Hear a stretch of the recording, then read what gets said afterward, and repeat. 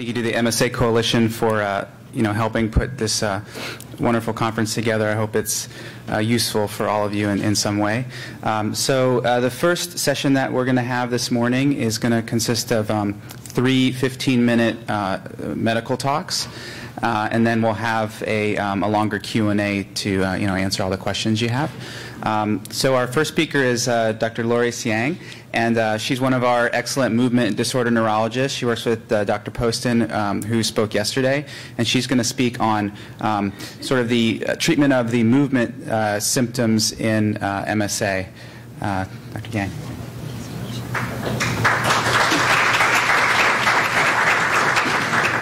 So thank you so much for having me. I was here yesterday and today. Hi, can you hear me now? Yeah, I like walking around. This one? Yeah, they're on. Hello? Oh, that's so great. So, great.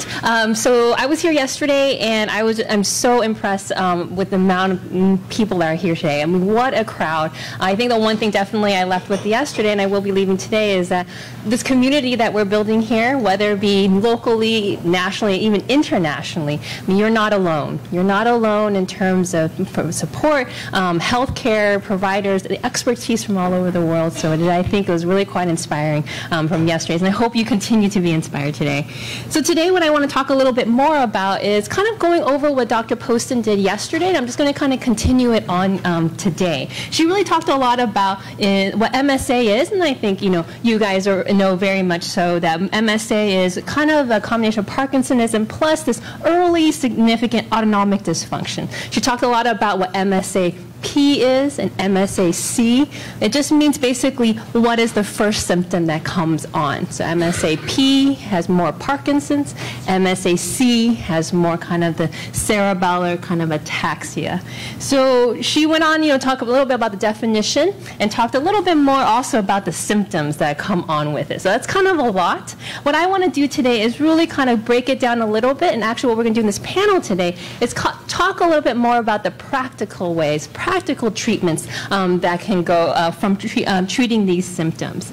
She also talked a little bit also the importance of knowing who your team is, and that's very important because there is no one person that's going to be able to do all of this. For example, be a neurologist and your cardiologist and your GI doctor and also your physical therapist. That's not having that important team is very essential in terms of your treatment. Now, when it comes to what I'm going to talk to you about is the movement disorder part. So the movement disorder is how do we, the main question I want to answer for you today is what is my algorithm? What is my checklist when I take care of someone with MSA to make sure I am hitting all the most important points, especially with motor symptoms? What you're going to see today is, one, I'm going to go over the motor symptoms, and my colleagues will also go over the autonomic systems, the up and down of the blood pressures. My other colleagues are going to talk about sleep. We're also going to talk about mood as well as therapy and the importance of a social support system. So first, what I want to talk about is the motor symptoms. So the motor symptoms that's most common in MSA is kind of the slowness, the stiffness, we call as Parkinson-like symptoms. Now, these Parkinson symptoms can have problems with fine motor movements, kind of this feeling of trouble initiating the movement. One of my patients kind of said it, and I thought it was a very good description, was that it feels like you can do it, you can move the hand, but instead of being up in the air, kind of normal movements, it feels like your hand is underground, not underground, underwater. So it's like that kind of resistance that you feel. So it's so that stiffness, slowness is the motor symptom that we want to treat in MSA. There are two medicines we tend to use. One of them is Carbidopa, Levodopa. That's the first one we try. Sometimes it doesn't work as well, but we always try it, as well as Amantadine. Amantadine is another one, also can help with the slowness and stiffness, but also can really help with more of the ataxia, more of the gait as well. In addition to that, when you think of motor symptoms, one of the biggest things I emphasize that's very important is very early on physical therapy. And now the reason why is what kind of obvious stuff to maintain mobility, maintain that flexibility, and you always want to do it really early on. Even in addition to that, you always want to have very good wheelchair as well as walker assessments. You know, they need to be customized for your height, for your use. In addition to that, the importance of regular exercise, even if you did 5 minutes an hour, that is so important. It's not only just making you more flexible and reducing, likelihood of falls and reducing deconditioning, but really actually the most important is that we found out over time that in mouse models, we think that exercise can actually decrease the progression of neurodegenerative diseases. And that's really important because as of right now, there are no medications that do that. There's no medications that we're looking for them, but there's no medications as of now. But the idea that we could possibly decrease the progression, exercise is the only one that we think can do that.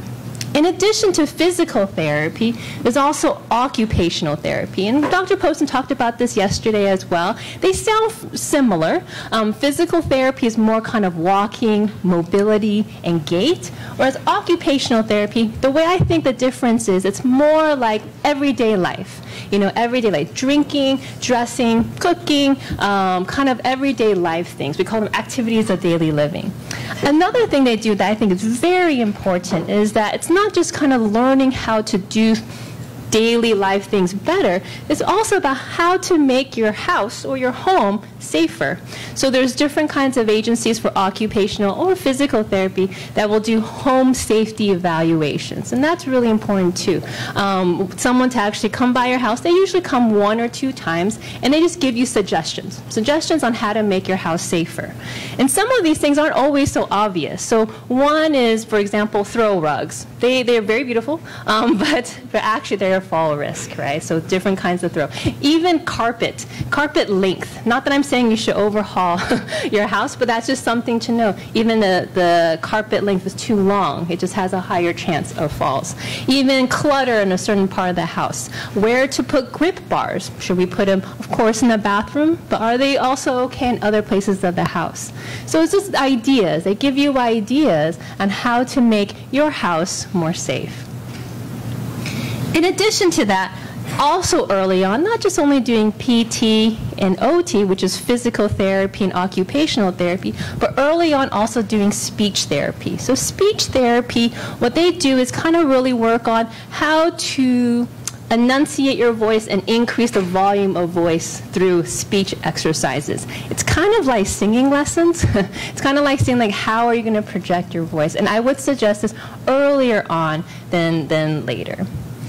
In addition to that, the last kind of motor symptom I think of in terms of taking care of MSA is something called dystonia. So dystonia is an involuntary muscle contraction. It can be toe curling, it can be arm flexion, moving like this. There's different ones. Does it happen all the time? No, but it can. And so it's something just to mention if you think something like that is going on. There's different kinds of medications that actually can help with that. However, sometimes we can use something called botulinum toxin. So botulinum toxin is more famous for kind of wrinkles and all those things. But what it also can do is actually it paralyzes muscles. So when you paralyze muscles, you can kind of release that involuntary contraction a little bit more and give a little bit more comfort. So when you think of that last motor symptom, just checking, do you have any involuntary toe curling, arm flexion, kind of this contraction, something to think about in terms of trying to make it more comfortable. So when you think of motor symptoms, of course, very important. That's my checklist that I think of with every appointment, making sure I check all those things. But not only that, what's also very important is making sure mood, having counseling, as well as having a good social support system. So part of my checklist, just checking and screening for any type of mood. Depression can occur, frustration, these are common in multiple system atrophy. There are different kinds of medications for it, but I'm not always for let's go straight to medications. There's always other different ways too as well, whether it be psychology, counseling, and I don't just mean even individual counseling, I also mean even family counseling. You can imagine that this, of course, affects everyone in the unit, not just the patient. And so the last part that actually I think is probably one of the very important parts of taking care of someone with MSA is always checking in with the caretaker. The caretaker, as you know, not only our confidant, our friend, but definitely our advocates. So before I move on, actually, who here is a caretaker or family member or fantastic. So before we go on, let's do this. Let's do a second. Let's give a round of applause for our wonderful care. Let's give them a hug. Give them a hug, because they're the ones engaged. They're the ones advocating for us. They're the ones here trying to learn more. What I would say about caretakers is that we know more and more, and there's more national studies about this, is that when caretakers and families are taken care of, the patient does better too. So whether it be dementia scores, quality of life scores, these are things that already is known. So that last part of taking care of the caretakers is very important. Now, of course, I know that as a physician, you want 85% of my attention to the patient, but that 15% is something I take seriously during every appointment, just making sure how is the family unit doing. Now, caregiver burnout is something very nationally known in the sense that, universities are taking on, there's lots of classes, there's lots of websites, YouTube channels. It's definitely something becoming which I love to see that's a national effort. Now, personally, I also was a caretaker for my grandmother who had a neurological disease. And so that was something I know what it feels like, personally. I know what it feels like in the sense that, as your role as a caretaker or family member, this is not your only role. All of us are parents, siblings, we have work, we have school. At the time, I was a grad student. I was also applying to med school. I was taking care of my little brother, and I had a part-time job trying to make rent. And so, but at the same time, it was also my job to take care of my grandmother at night. And so, but at the same time, I wouldn't have changed that experience for anything else. I think it made me a better doctor. It makes me very in tune to the caretakers. I was that person. I know that feeling where you feel, you go to the doctor, people ask you, how are you doing? I'm fine, I'm fine. There's that survival mode we're in. And that's normal. But at the same time, what I love about that's different being in medicine now is that we're more in tune into the caretakers. So I do say, one, continue to take care of each other, but take care of yourself as well. Thank you so much. So what we'll do now is, thank you. What we'll do now, thanks.